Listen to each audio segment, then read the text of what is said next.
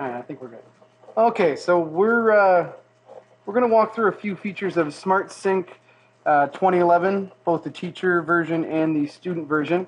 I have a class already started with a few students already logged in, just so I can show you what it looks like with a few students logged in.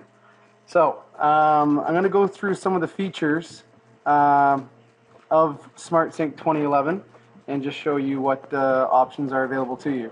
Now, when you have all these students logged in and you want to start out the class, one of the easiest ways to grab everyone's attention is to click the lock button.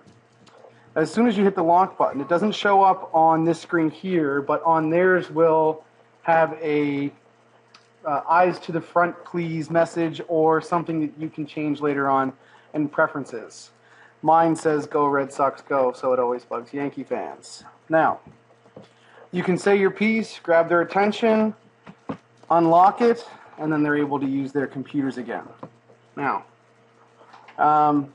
internet block does exactly what it says. It's just a quick way to block them from the internet if you wanted them to be just using Microsoft Word and not going online. It's just really a simple way for them to focus on what they're supposed to be doing.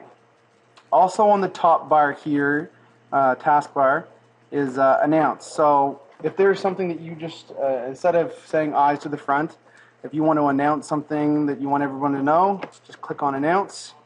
You can see all the students in the class are over here on your right, and I would just type in pay attention, please, and hit announce. And that will pop up on all of their screens. No matter what they're doing, that will be the first thing that pops up until they click OK. So you guys can go click OK. Perfect. One of the features that I always liked is vote. So if you're doing a concept and you're wondering whether or not kids have got it or not, you can just click on vote. Just say, did you understand the last concept? And hit OK.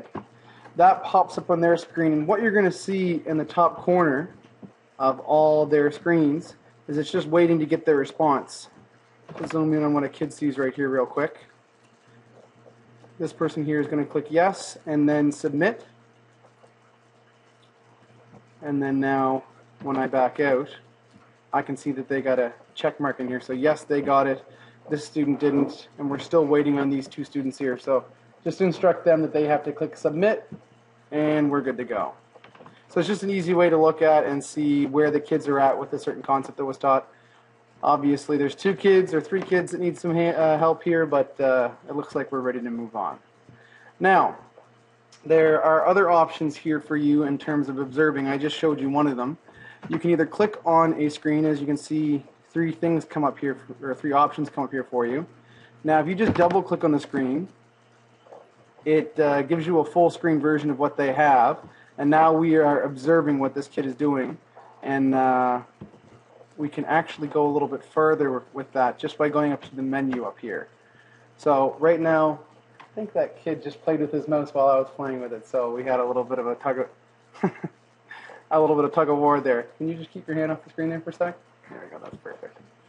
So I can go up to menu, and I can actually click on one of these 3 options here, and I can control the computer, which means now little Timmy in the corner there can't control this, and I have control over his computer. So if I wanted to show him something online, show him something on the start menu here, I can actually get into their computer and show them without actually leaving my seat.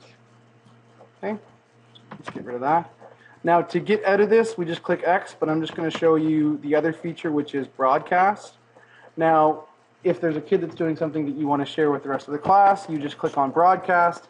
Now all of their screens are going to be showing the student screen that you wanted to broadcast. You can broadcast your screen or a student screen. And let's just show you how to broadcast a teacher's screen once I capture this. The other option I wanted to show you right now, I guess, is just capture.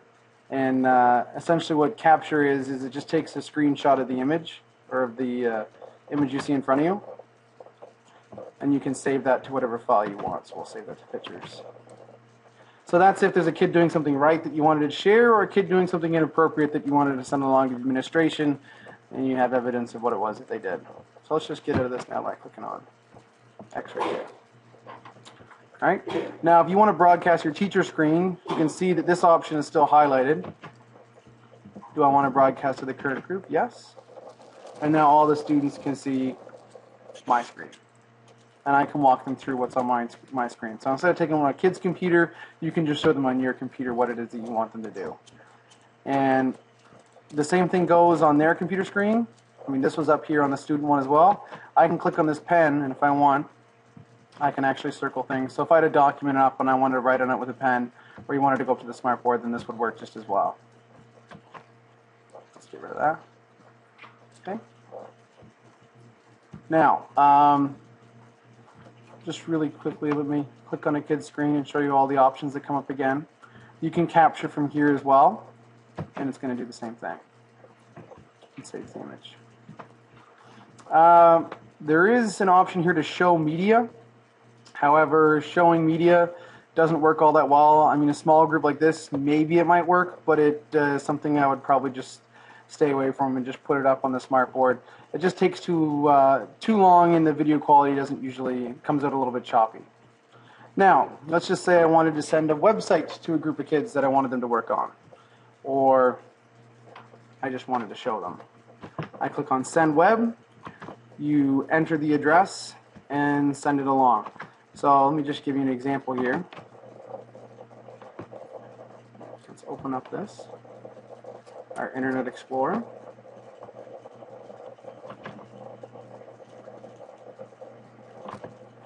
Take a few seconds.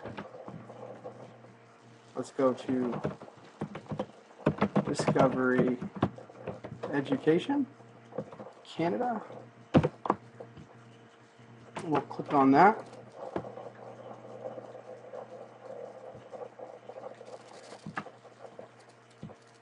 Now, I'm just going to select the web address, copy it, go back down to my Smart Sync, send web, right click, paste, and send www. Now the website that I just clicked on will open up both on my screen, and it will open up automatically on all the student screens without them having to do anything. So it's just an easy way to make sure that all the kids have the website that you want them to go on. There are sometimes situations where kids will be logging on your class that shouldn't be logged onto your class. You can be Mr. Meanie and click shut down on those kids. So if I clicked on this student right here and click shut down, his computer is going to shut down. The nicer thing to do is just to go onto their screen, right click, and then go disconnect. And that removes him from your class that he's currently in right now. So that's all the items on the taskbar on the top. Now let's look on the side here. Right now we're currently in the thumbnails view. In the thumbnails view you can see all the computer screens of all the kids. And the good thing about it too is you can also find out what programs they're running. Could I just have a few students just click on the internet browser in front of them? And I just want you to see what happens to the top left-hand corner here. Right now the vote is still up there. But when they click on the internet screen, the program that they are running is going to come up in the top corner once they get it a vote. Clear the results, yes. So it's going to show me what program that they're currently running. So it's just a quick way. Sometimes the screen may be too small. Like if you had a full 20 in here, it's harder to see. It's good just to take a quick look at what program they're running in the top left-hand corner. So the thumbnail view is very useful when it comes to monitoring the progress of your students and their attentiveness to the assignment.